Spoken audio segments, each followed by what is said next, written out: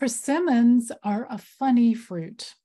Native North American persimmons grow really well in cold climates. They ripen early to late fall. But here's the funny part. How do you know that they're ready? Well, you wait for the fruit to fall to the ground, and then you know it's ripe. Now, that fruit may not necessarily look appealing, but it can taste really sweet and delicious if you harvest it just at the right time. North American persimmons can also be a little bit small, so they're kind of like a tasty mini snack. Then there are the Asian persimmons. These trees grow in warmer climates and they produce fruit that can ripen maybe earlier, that tastes a bit sweeter, and that fruit can stay on the tree long after the leaves fall to the ground in the fall. Now, while native persimmons are often dried or cooked, Asian persimmons are terrific fresh right off the tree. Now, wouldn't it be lovely to have Asian persimmons that grow in cooler climates too? That's a thought that many plant breeders have had, and they've been quietly working away to develop natural hybrid persimmons that can grow in various different climates. And that is what we're going to talk about on the show today with my guest, Darren Bender-Beauregard of Brambleberry Farm in Indiana. He and his wife Espalier operate a regionally focused plant nursery where they propagate and sell hundreds of different species and cultivars of edible and useful plants. So Darren, welcome to the show today. Thank you. Good to be here. So tell me, let's start off with the American persimmon. All I know is it's kind of this strange puckered looking fruit that tastes great if you harvest it at the right time, but can taste a little nasty if you harvest it at the wrong time. Tell me a little bit about it. Well, like you said, people that live in persimmon country where the wild American persimmon grows probably have a story in their lifetime of eating an unripe persimmon. And an unripe persimmon is full of tannins that will make your mouth almost feel like it's shedding a lining of its skin. And it lasts for a good 5 to 10 minutes, and you don't usually forget it very quickly. Around here they talk about it being a cotton mouthy feeling. So that's the biggest thing, and most people are very clear about how you need to wait till the persimmons fall to the ground and are soft before you eat them. Well, we have an email already from Francis. Francis writes, "Good afternoon, Susan. Are persimmons a sweet fruit or bitter? They kind of look like a tomato. Thank you." They are a very sweet fruit. In fact, the persimmon is, I think, second only to the avocado in terms of the amount of calories per gram of fruit from a tree fruit in the whole world. So they have an incredibly high carbohydrate value. They're full of sugars. They do look like little tomatoes, and they are soft like a very ripe tomato. The skin's very fragile on the American persimmons, at least. And they're just almost like a little bag of orange candy. It's almost too sweet. When I first moved to Southern Indiana, I had never grown up with persimmons, and I wasn't real crazy about eating them fresh when I first moved here. It's a little bit of an acquired taste because they are so sweet that it's almost just too much to eat fresh because there's not a lot of other real fruity flavors in them. But as many other things the same way. When you're around them, the longer you're around them, the more I appreciate eating them fresh in the fall and trying the different flavors and different colors and textures and all the different types of American persimmons. Just to clarify, with American persimmons, do you actually harvest them from the ground, or do you wait for them to fall, a few of them to fall, and then you go harvest the rest from the tree? That's a good question. You definitely want to wait for them to fall. When they are still on the tree, there are some varieties that you can safely pick from the tree if you know what you're doing and know how soft the fruit is. But as a general rule, you want to wait till they fall. And one issue with that is because they're so sweet, deer and raccoons and possums and all kinds of wildlife are going to be eating them as well. So you will either not get very many, or the ones you do get, you need to be careful because there is a lot of scat from those animals right next to the persimmons that you're harvesting. So generally with food safety guidelines, you want to somehow sterilize the fruit before eating it raw, or make sure whatever you do, you cook. If you make pulp from the fruit, you want to use that in baked goods, and if it's cooked, it's okay and safe. Now, there are some people, I don't know the details, but there are some people who have devised net systems that catch the fruit when it falls and it funnels them into a bucket or a trough. In that case, you can get by without worrying about contamination from animal scat. So. Wow, that is interesting. Very different from growing apple trees and other fruits where you really are discouraged from picking fruit up off the ground. You know, that's not, you know, that's for the animals. That's not for the humans. We've got a question here from Mark. Mark is from Quebec. Mark writes, American persimmon seedlings are supposed to be hardy to zone 4 in Canada, but will mainly ripen in zone 5, and fruits are supposed not to be very good tasting. What are all the alternatives for those who wish to try growing persimmons in zone 4? So Mark says Meter, Muller, those are a couple of names of varieties. Mark says, I also heard and read about Deer Luscious and Full Draws as well. What is your opinion about those 4 mentioned for northern climates like ours in Canada? Yes, I think your best bet is to find cultivars that you can graft onto your trees or buy grafted trees. Because if you plant seedlings, as is the same with most fruits, you're going to get a variety of different individuals with different types of fruit, different ripening times, different cold hardiness, and different flavors. And with persimmons, you're very correct that the plant itself can be hardy to zone 4, but if it's a late ripening type of persimmon, there'll never be enough warmth and growing days for that fruit to ripen in zone 4. So what you need to find is early ripening varieties that have cold hardiness. And Meter has been a real common one that people grow up north, and Moeller is a much harder to find variety anymore, but that is supposed to be a good one. There's a number, the person you should talk to if you want a lot of details and go down the rabbit hole is Buzz Ferver with Perfect Circle Farm. It's perfectcircle.farm. He is in Vermont in zone 4. Him and I are good friends, and we trade scienwood back and forth. And he is trialing a whole bunch of cultivars that are grafted as well as seedlings from different cultivars in zone 4 to see what will survive and what will fruit in unprotected conditions. That's great advice. Okay, super. We've got an email here from Catherine. Hi, Susan. What are the best tasting and cold hardy American persimmons or hybrids that I could grow in zone 5B in Canada, which is zone 4 US?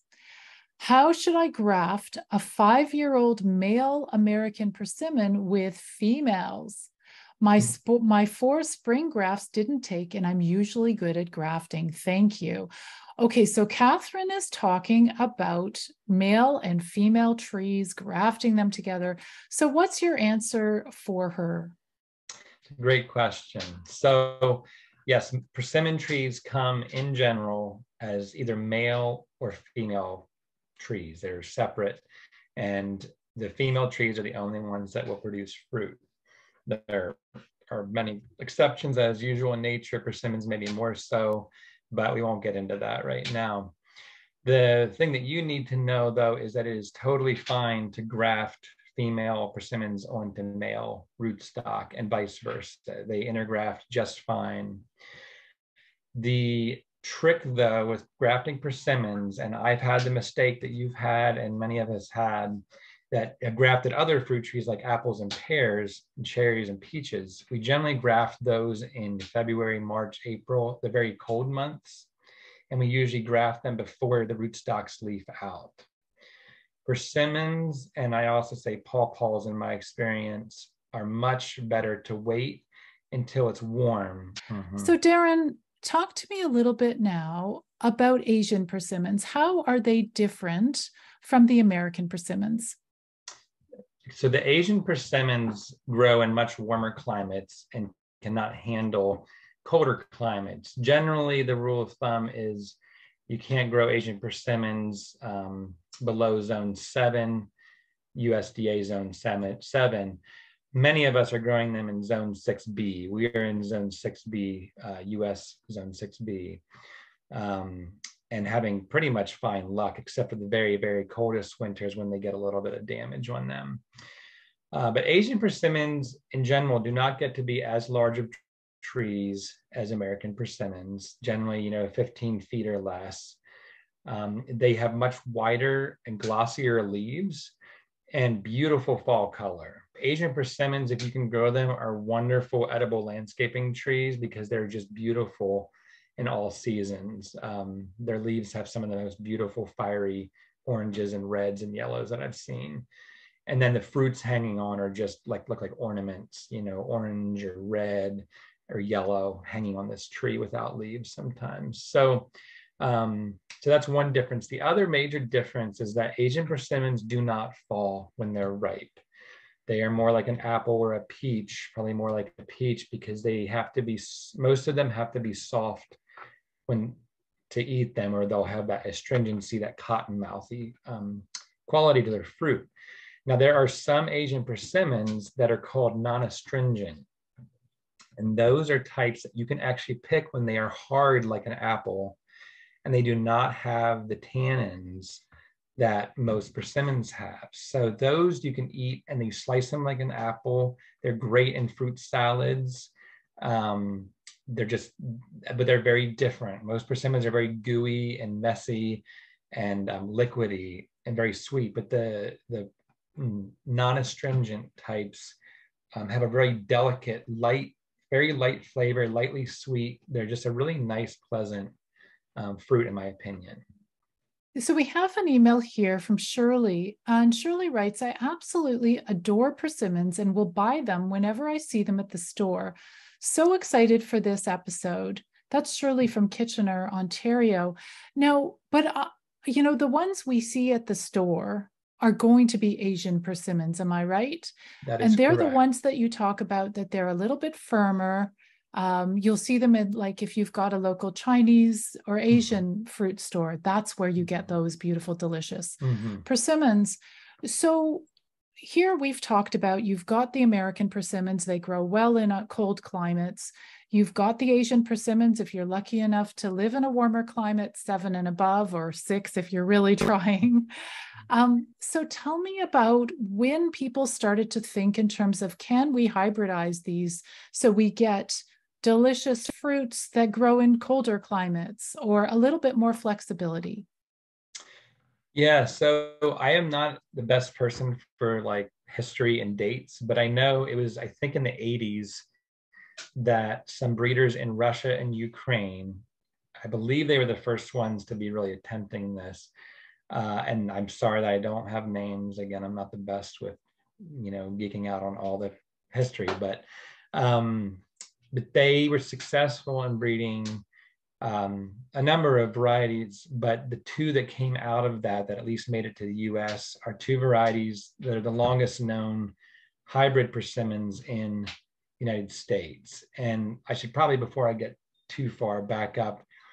Yes, the goal is to find a more cold hardy Asian persimmon, so to speak. Something that's a little more suited for fresh eating.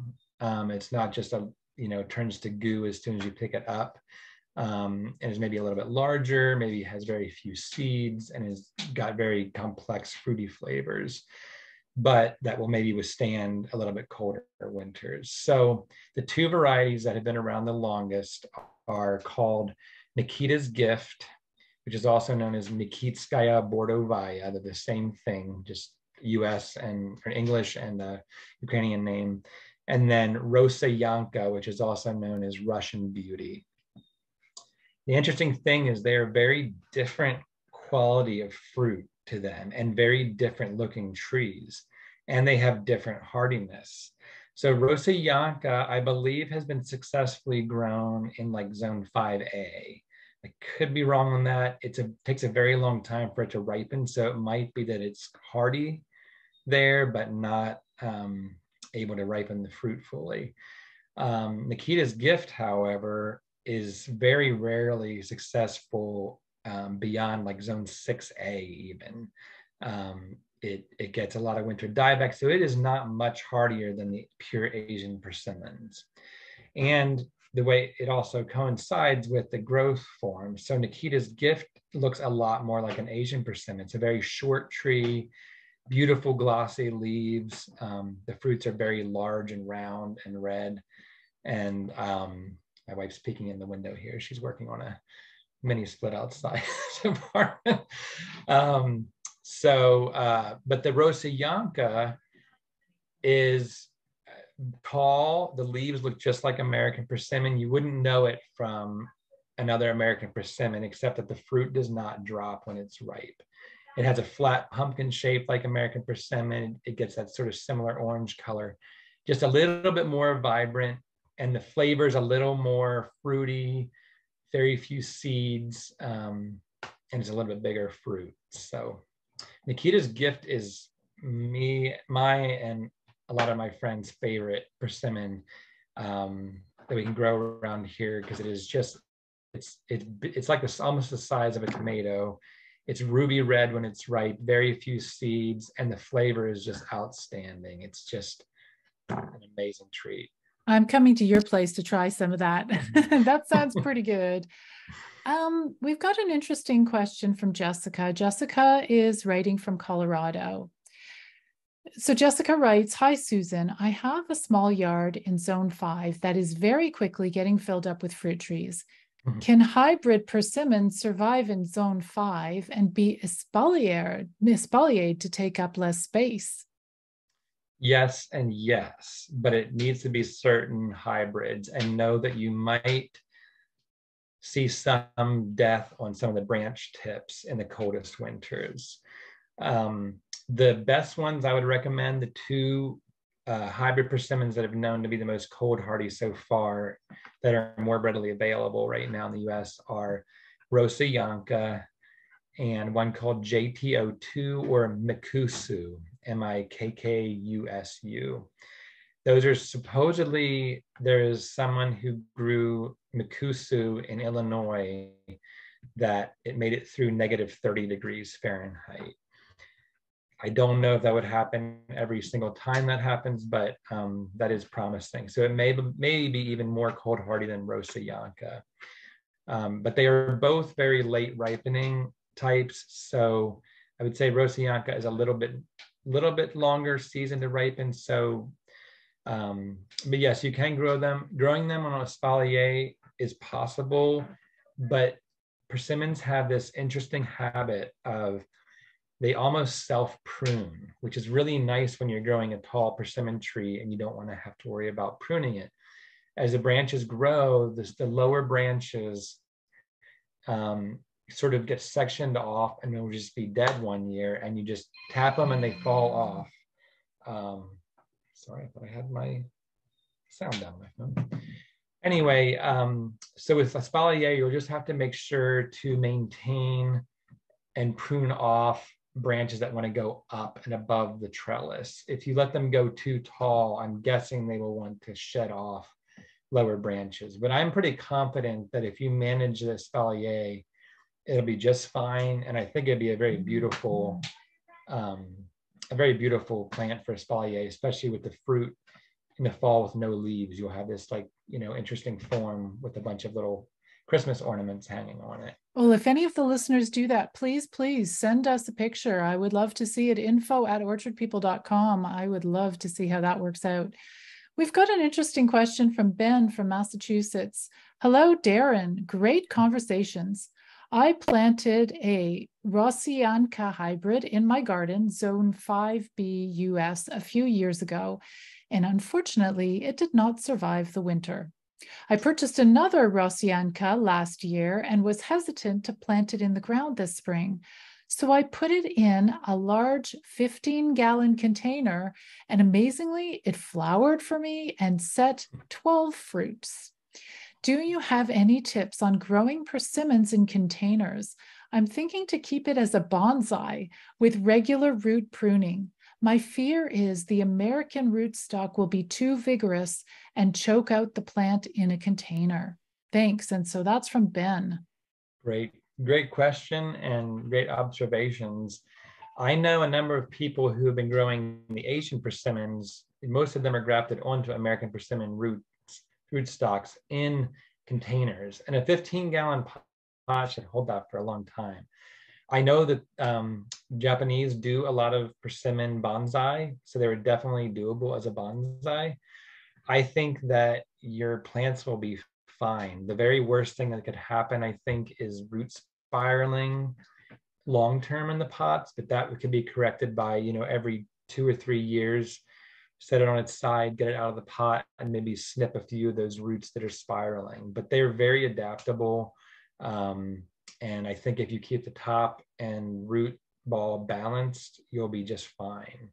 Now I'll say one more thing. Though, does that mean that he would bring them in the winter? They'd be indoors? Yes, they would have to be indoors, especially in that cold of a zone. Now, maybe if you had a good luck with it being out, that is fine. And maybe keep trying that. But generally, the roots of plants freezing hard and freezing and thawing over the winter is what will kill them. So you would probably have to bring it in. And I'm guessing he is, and that's why he'd have it in the container. Now, I wanted to say one more thing, though, because there is something that happens with persimmon grafts, and it seems to happen more frequently with hybrid persimmon grafts onto American rootstock.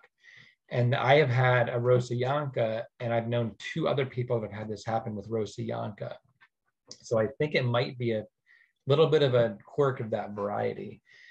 The graft will grow fine for a year or 2 or 3, and then randomly, sometimes in the spring when it's coming out into leaf, and sometimes mine happened in the middle of the summer or late spring, it'll just completely die to the graft union. And a number of us that have had this happen think that it must be some sort of a slight graft incompatibility that happens on some Roscianca trees. I also know Roscianca trees that are huge and they're 20 years old and they're doing fine. So I just wanted to mention that you might try Roscianca in the ground in Zone 5B again. Maybe keep one back in a pot and maybe try your hand at grafting another one. Yeah. Just to clarify, if you bring them in, you can actually bring them into your home, or do you have to keep them in a bright, sunny garage, a colder space? So the answer to that is yes and no. So once they drop their leaves, they do not need any more sun or light to ripen because the leaves are no longer gathering sunlight to make sugars. However, they do need a certain amount of warmth to continue ripening that fruit. So the best thing, and then also the tree, if it does not go through enough cold nights, it will not wake up in the spring. So they need the American persimmons and the hybrids need so many chilling days. Those of you in very southern climates know about chilling requirements for apples and things that are hard to grow down there. So persimmons need so many days under like 40 degrees before they'll wake back up with a warm spell. So the best thing would be in an unheated garage, somewhere where the root ball won't freeze and thaw a lot, but that it'll stay somewhat cool. And I would think that even in a garage without light, that those fruits would slowly ripen over time. So. Fantastic. That's very exciting. It gives us a little more flexibility if we're in a cooler climate. So Darren, I want to get into more detail about the top hybrid persimmon cultivars, a little bit more about the people who have, changed the world in terms of persimmons and bringing in hybrid persimmons. But we're going to have a few words from our sponsors right now. Are you okay holding the line for a minute? Oh, yeah, totally. Good stuff. All right. Well, we'll be back in just a minute. In the meantime, you are listening to the Urban Forestry Radio Show and Podcast, and it's brought to you by the Fruit Tree Care training website, orchardpeople.com. This is Reality Radio 101, and I'm Susan Poizner, author of the Fruit Tree Care books, Growing Urban Orchards and Grow Fruit Trees Fast. And we'll be back right after this little break.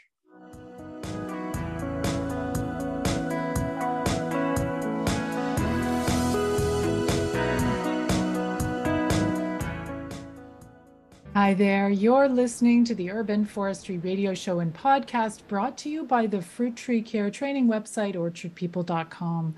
This is Reality Radio 101, and I'm your host, Susan Poizner. In the show today, we've been talking to Darren Bender-Beauregard of Brambleberry Farm in Indiana. And now back to Darren.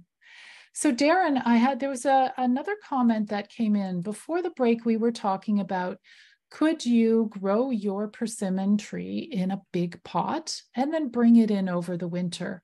So Ben wrote an email here, and Ben is from Massachusetts, and he says, I keep my tree dormant in the winter in the garage with my fig and pomegranate trees.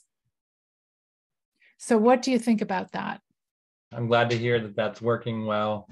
And it's perfect to pair with some of those other subtropical fruits that we can't quite grow outside here, but that will do well in pots, and you can get fresh subtropical fruits in cold climates. So that's awesome.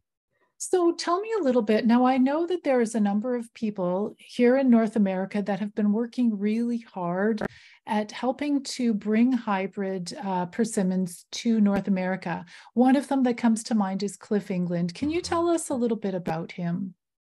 Cliff England, for anyone who's ever met Cliff or been to his place, knows that he's one of the most generous, amazing people you'll meet. And I am convinced he has the largest collection of persimmon cultivars and also pawpaw cultivars in the entire US, possibly the world. So Cliff is just an amazing person with an amazing place, and he has connections all around the world. So he has been collecting a lot of the hybrid persimmons over the years. But in addition to that, he has been working, or did work, with a man from Louisiana State University named David Laverne, who unfortunately passed a number of years ago. David, being down in Louisiana, was in a very warm climate where mostly Asian persimmons would grow.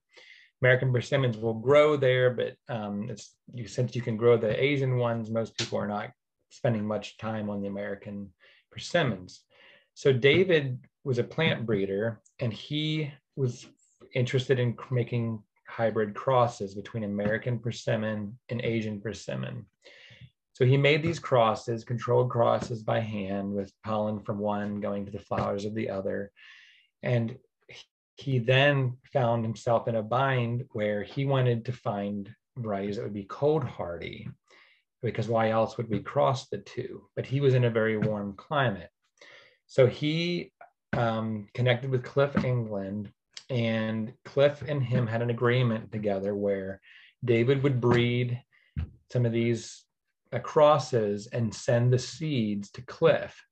Cliff then grew them out, hundreds and hundreds of them, probably thousands. I'm not sure in numbers. I've seen his flats when I was down there of the seedlings, and every year he'd have new ones. And then Cliff has a beautiful large farm, and he set about just planting these seedlings out in orchard rows. These seedlings, I think, are now probably, the oldest ones are probably like 10 or 12 years old, maybe even older than that. And many of them are bearing fruit. Now, as you can imagine, many of them were male. And so, those aren't going to make any fruit, but they could be useful for, further breeding. So I think he's kept a number of males that might be useful, and I think he's grafted onto many of them just to make more productive space. But he has been seeing, Oh, go ahead. Yeah, so the result, I'm guessing, is going to be because you're growing these seedlings, the result, it'll be incredibly diverse. Different colors of fruit, for instance, different flavors. I'm sure, are some of them not very tasty? I mean, like, what kind of diversity would you get?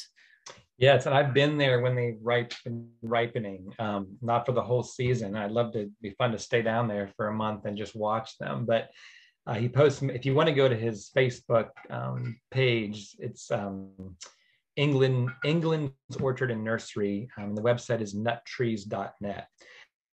He's posted a lot of pictures as they're ripening, and you can get a lot of information there. But they are all over the place in terms of size and color and shape and flavor. Some are pretty bland, not that exciting, and some are just delicious. There's one down there that is very similar to the hachia type persimmons that you buy in the grocery store that are Asian. They're just delicious. They're my favorites. And there was one there that had that acorn shape and had that flavor. And so I have a graft of that I'm looking forward to start fruiting here. The other thing about his planting that is very interesting is that we had the polar vortex winter a handful of years ago, and his orchard got down, I think, to negative 20 degrees Fahrenheit, which is the coldest they'd gotten there in maybe history, I forget, but it was very, very singular event. And while it was terribly sad for Cliff because he lost so many of his grafted trees, it also gave him the opportunity to see which ones were survivors of that sort of cold. So now he has, a known number of hybrid, and I'm not sure a few Asian varieties made it through that as well, but mostly hybrid varieties that we know can take that sort of cold. So it's an amazing thing happening there, and we're just going to see more and more of those pop out of the woodwork as his orchard gets more mature. So we've got an email from Paul. Paul is from Northern Michigan, Zone 5A 4B. So here's what Paul writes. Been listening to the podcast, first time listening live. Welcome, Paul. Thank you for tuning in. So Paul writes, heirloom apples have been my focus, but I've been growing a large variety of fruits.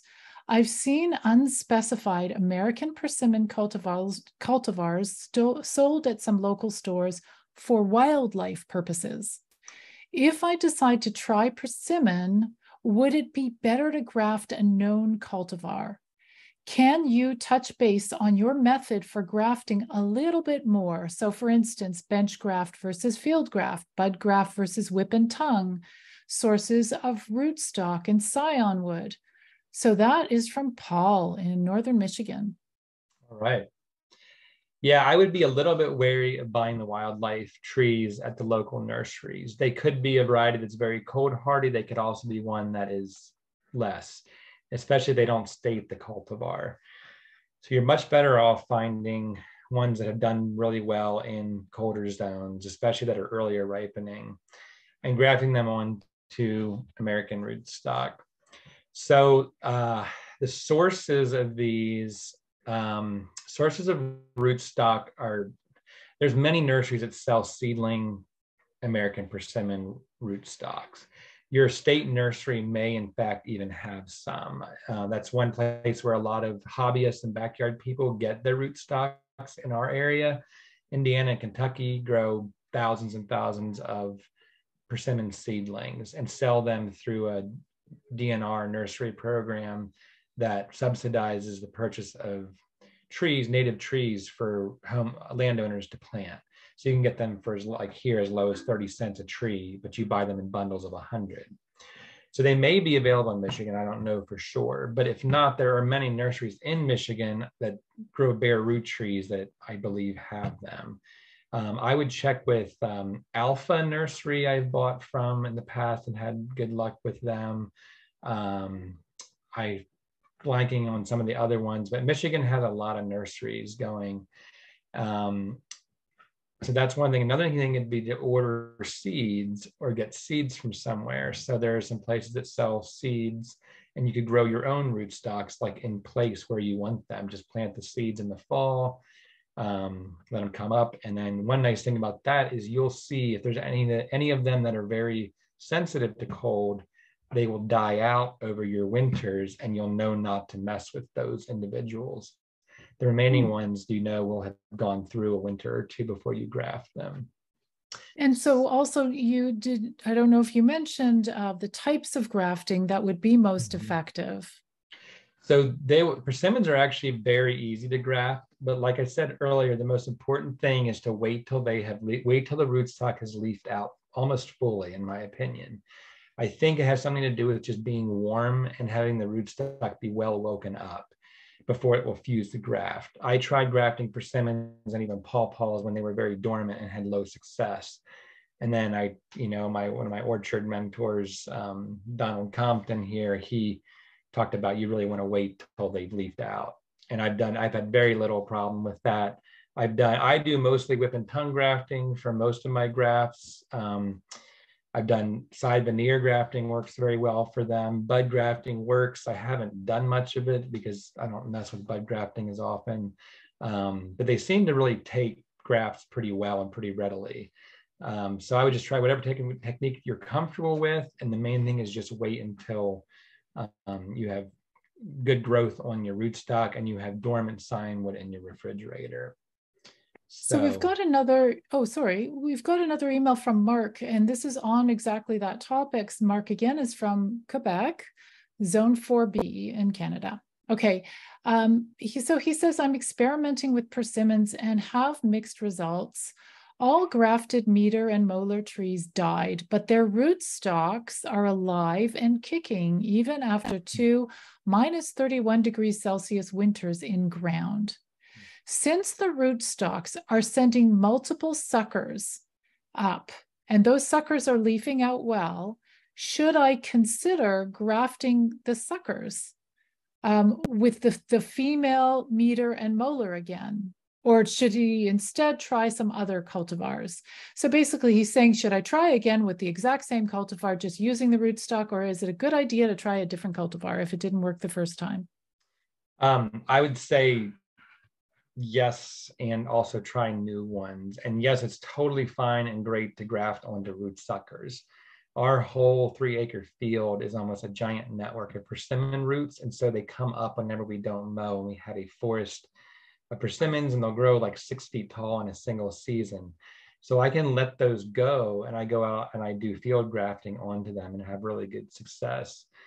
So, but I would say meter and molar are often talked about as being these cold hardy varieties, but I believe that there are many other varieties that are probably even more cold hardy than those. So I would say maybe try those again, but also try some others. And again, check with Buzz Ferver. He would have some of the best opinions I know on which ones have been working the best for him up there. Now, another thing you might try, it's just kind of a risk and it takes a long time, but you might try leaving one sucker from each of your individual rootstocks to grow out on its own. They have shown you that they are cold hardy in your area. The question is whether they're all male or some of them will be female. And then if they are female, will that fruit have time to ripen? It will be any good. But the interesting thing is a lot of persimmon rootstock that is grown is actually from improved cultivars, because as you can imagine, people aren't going out and just gathering wild persimmons for seed. They're getting them from places that make persimmon pulp or grow commercial quantities of American persimmons, and they're going to be growing grafted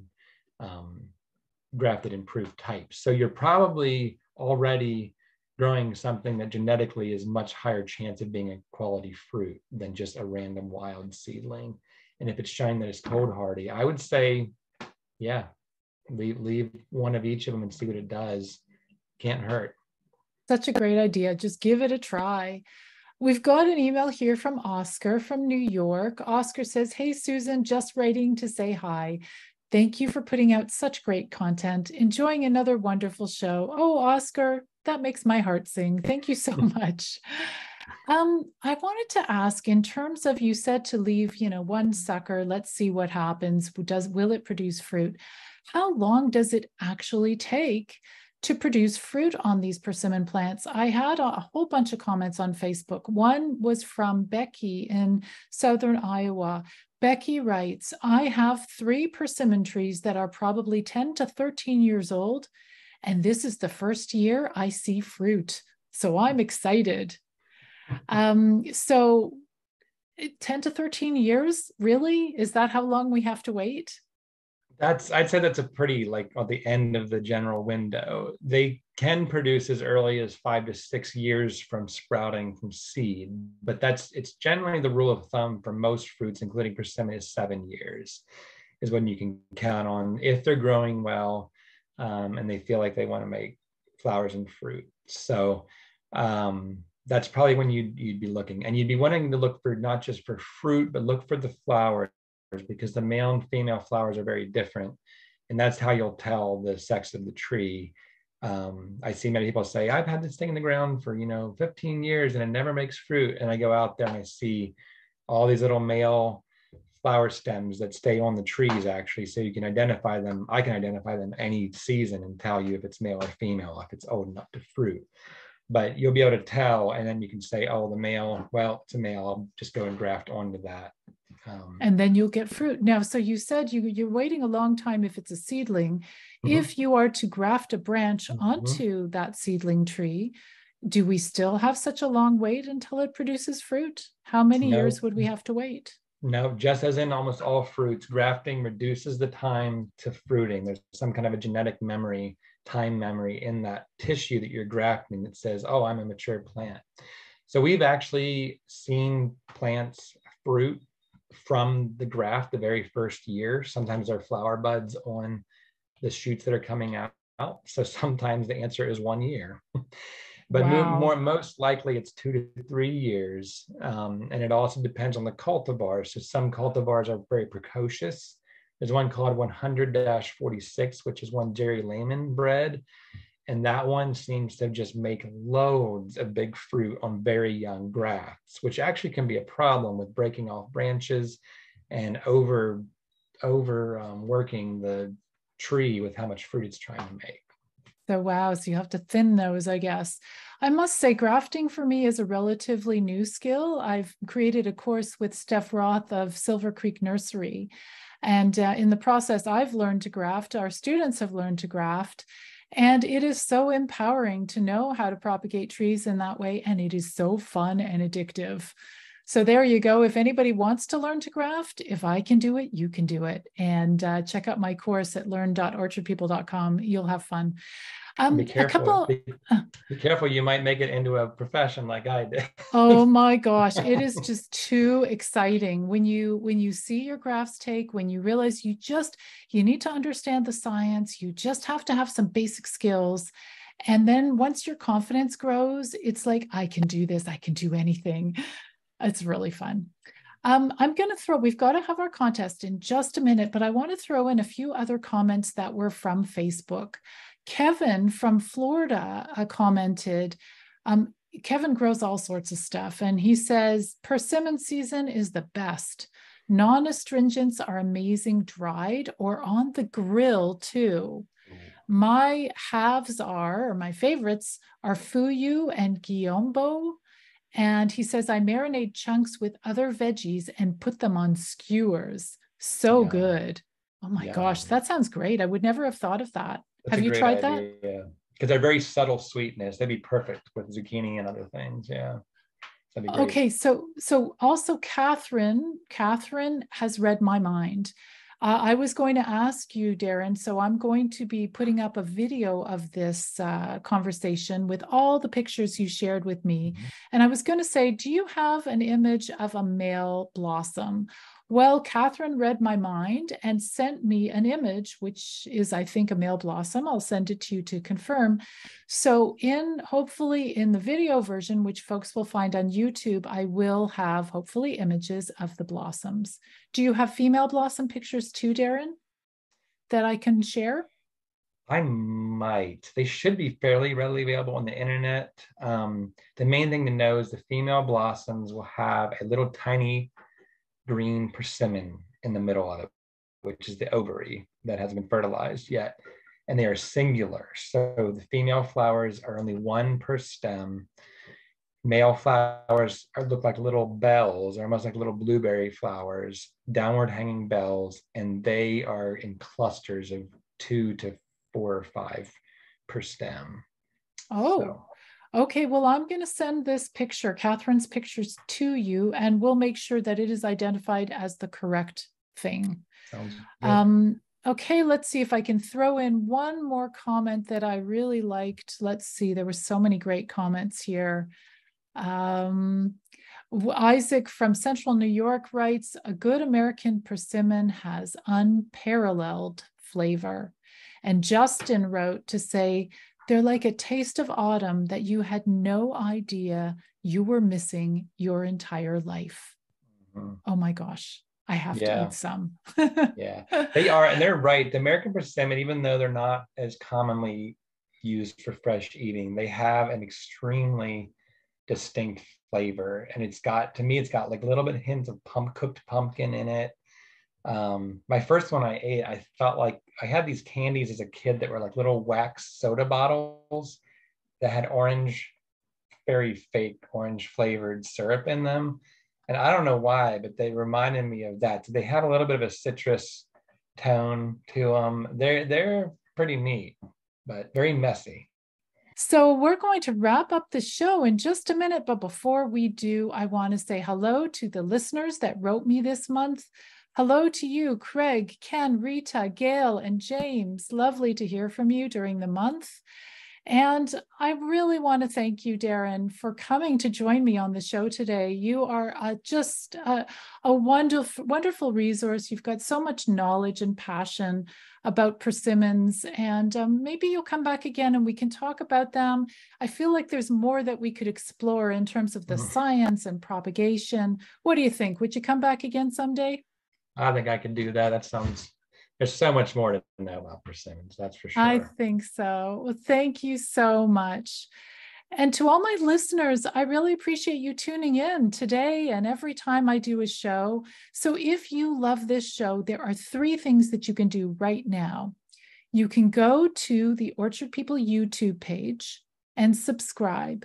And that way, every time I put out a new video, so all of these audio podcasts are going to be turned into videos with lots of images.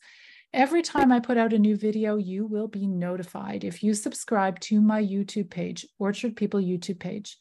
The second thing you can do is go to Apple Podcasts or your local podcatcher and subscribe to this podcast. Every time a new show comes out, you will be notified. And finally, if you can, post a podcast review. It makes a world of difference to me, and it helps this podcast to be discovered by other people. So that's all for the show today. If you want to listen to it again or download other episodes, go to orchardpeople.com/podcasts. That's all for now. I hope you'll join me again next month when we're going to dig into another great topic. I'll see you then. Bye for now.